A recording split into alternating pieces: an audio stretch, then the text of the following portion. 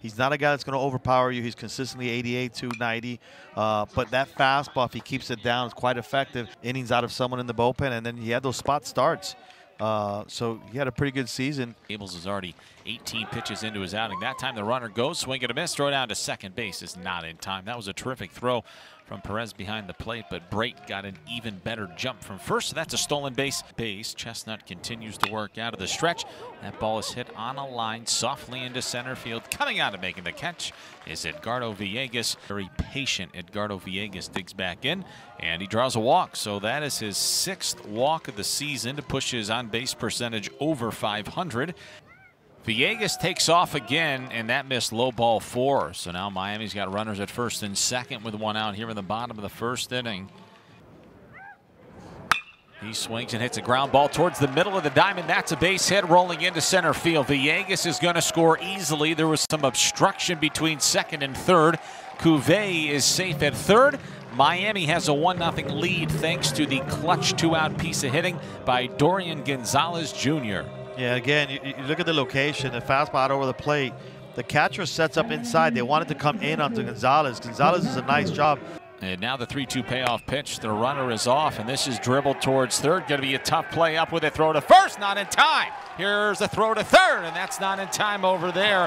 That is a Sing-I infield RBI single for Miami and Carlos Perez, and they lead 2-0. Well, it wasn't the prettiest base hit in the world, but no pictures in the stat sheet, as Carlos Perez rolls one over to the third baseman with 2 outs in the inning and no risk of pretty much anything of a bunt there. You see the third base is playing pretty deep. Perez just kind of rolls over on it, but fortunately for him, gets a good jump getting out of the box and runs well for a catcher. And RBIs to your point over the weekend as the 0-2 offering is in there, called strike 3. And that is a very laborious bottom of the first inning. 2-2 the count to Ziska. He's got a homer this season, and he's got himself a strikeout to start his evening here in Miami. Here's Mikey Kluska, and he ropes one on the line into left field, sinking fast down for a base hit in front of Lorenzo Carrier, who picks it up. Contested matchup when they get together. 1-2 pitch, swing and a miss for Norberto Lopez. Here's the 0-1 pitch to Estrella. There goes the runner. Good pitch to throw. It's on a dart down to second. They got him. Good throw, even better. Pick and tag by Urso at second, who actually played shortstop last weekend for Miami. Pretty darn good example of that. 1-2 offering is fisted in the air, right field. Coming on sliding and unable to make the catch is Ziska. On his way to second base is Urso, and he's got himself a stand-up 1-out double here in the bottom of the second inning. Here's the 2-2 pitch, and that is called strike 3 at the top of the zone, a 90-mile-an-hour fastball.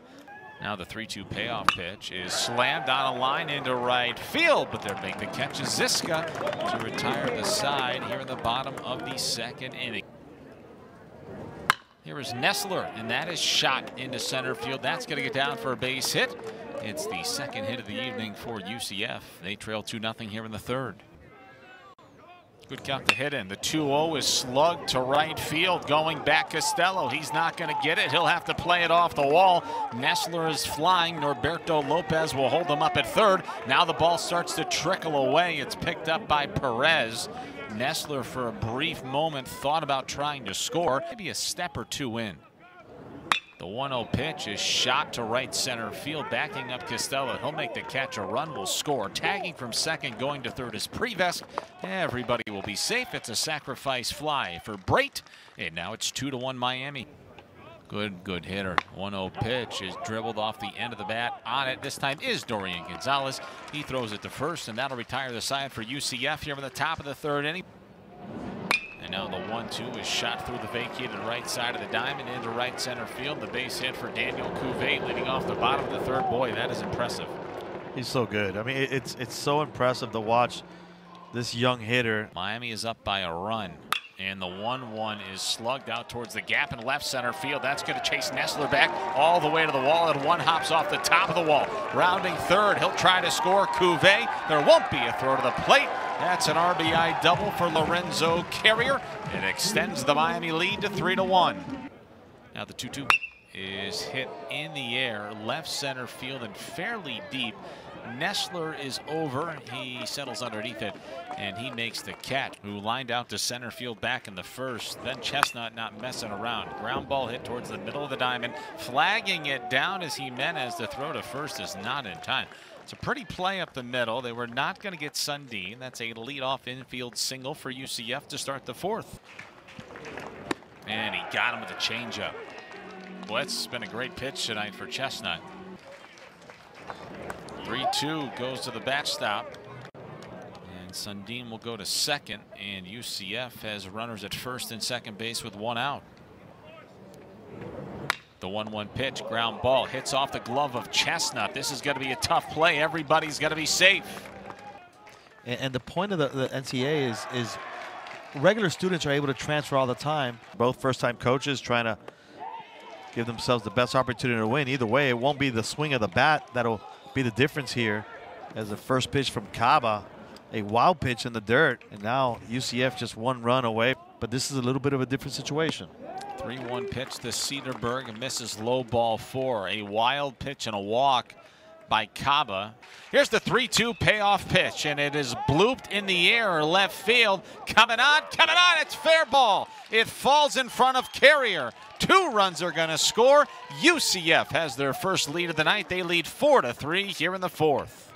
That was UCF's first run of the night. Breaking ball, swing and a miss, and the inning comes to an end.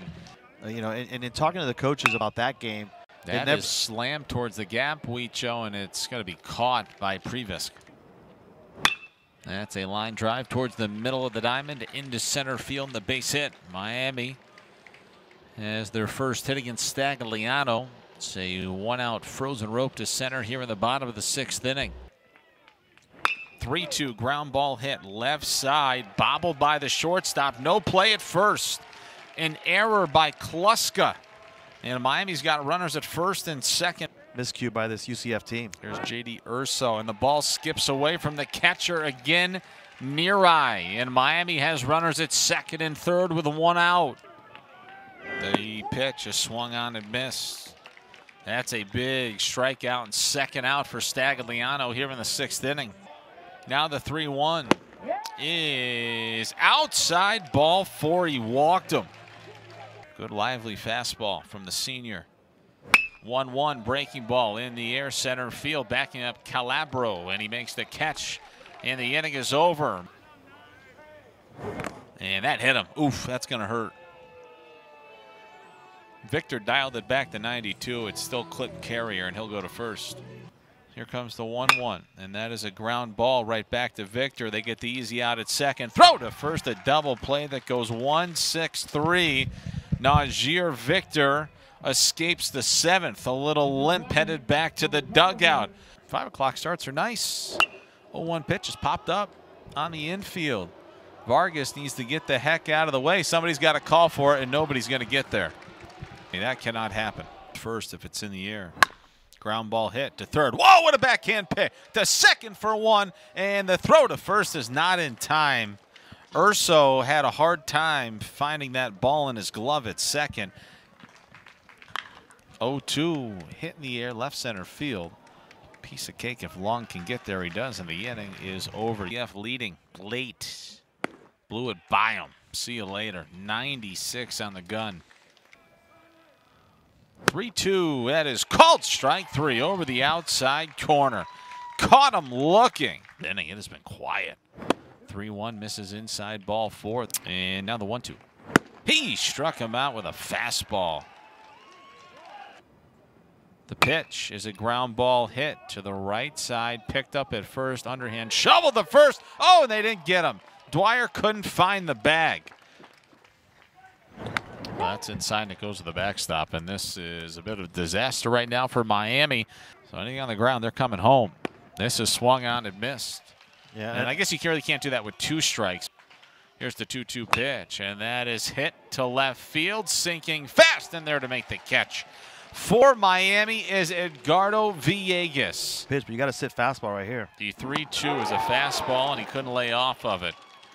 3-2 pitch is swung on and missed, but the ball goes to the backstop. The throw to first is not in time. Wow, a strikeout of Villegas. Runner stays put in the pitch. Ground ball head towards the middle of the diamond. That's a base hit for Costello. Rounding second, headed towards third Villegas. There won't be a throw. Miami threatening here in the bottom of the ninth. Well, Cuvier's going to come to the plate, and he's going to come to the plate with men in the corners as Costello comes up big. Ground ball hit. Could end it at short. Kluska to Bodicker.